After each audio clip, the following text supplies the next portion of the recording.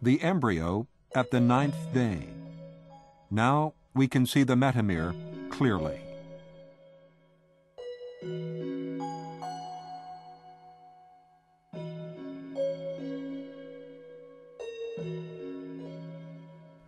Within the heart, blood is beginning to flow, little by little.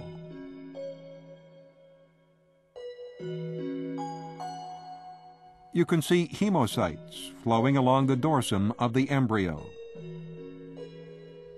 The direction of the flow has gradually become more definite.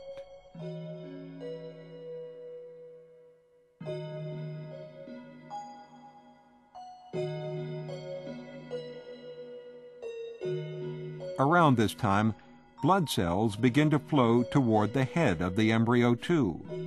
The blood flow around the head increases rapidly.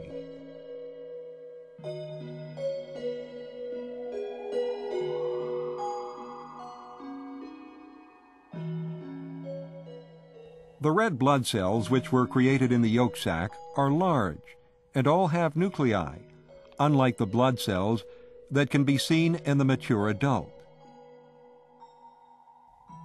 The red blood cells at this stage are called primitive erythrocytes, and it becomes clear that they can also be produced independent of erythropoietin.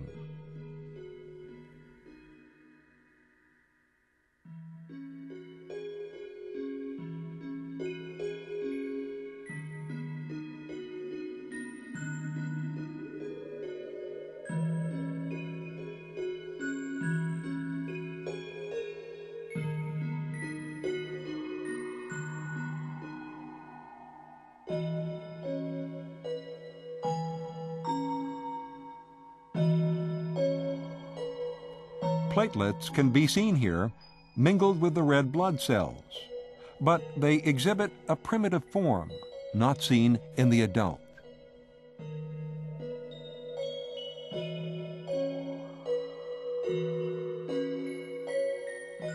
Now we are also able to see cells which are thought to be granular leukocytes attached to the vascular walls.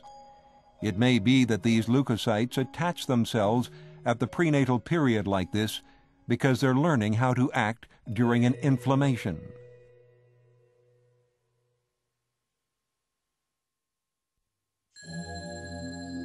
The embryo at the 10th day. Blood flow toward the head has increased rapidly, and the capillaries have begun to develop.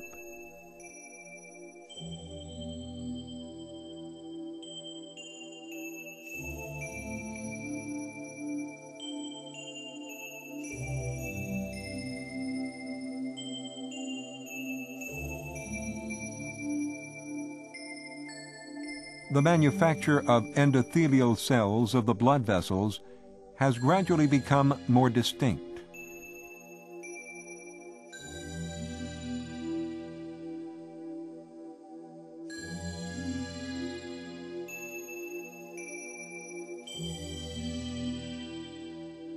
Around this time, the number of primitive platelets increases rapidly, and we can see many cells, thought to be leukocytes, and other cells attaching themselves to the blood vessels.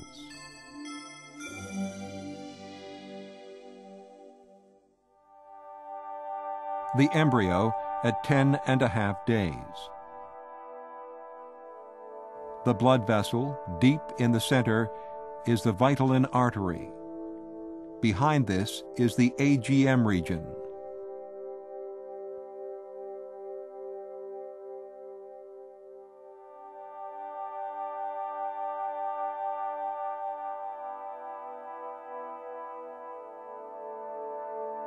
The AGM region consists of the three parts, the aorta, the gonads, and the mesonephros.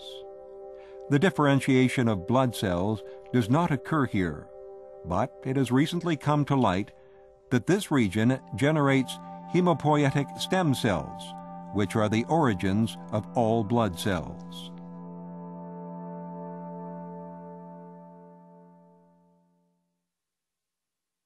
We remove the AGM and created an organ culture.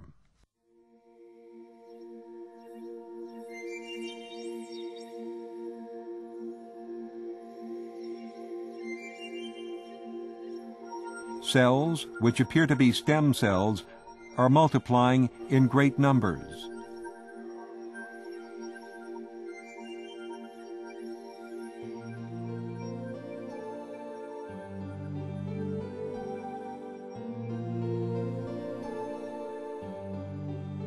In order to discern whether these are hemopoietic stem cells, we sorted them according to surface antigens, which indicate multipotential stem cells.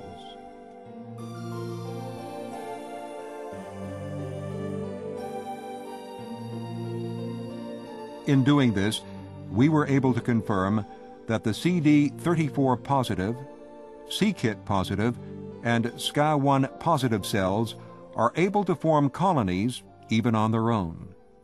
We also found out that with 10 of these cells, it is possible to completely replace the bone marrow of an adult mouse.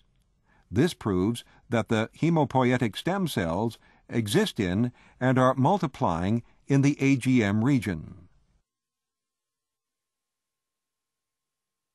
However, we also understood that although the adult hemopoietic stem cells are CD34 negative, the same cells in the AGM are positive. What does this mean?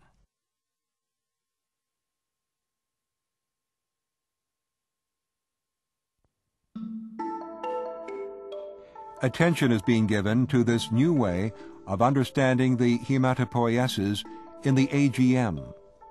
From this photograph, we surmise that blood cells are also being generated in the vascular endothelium of the AGM.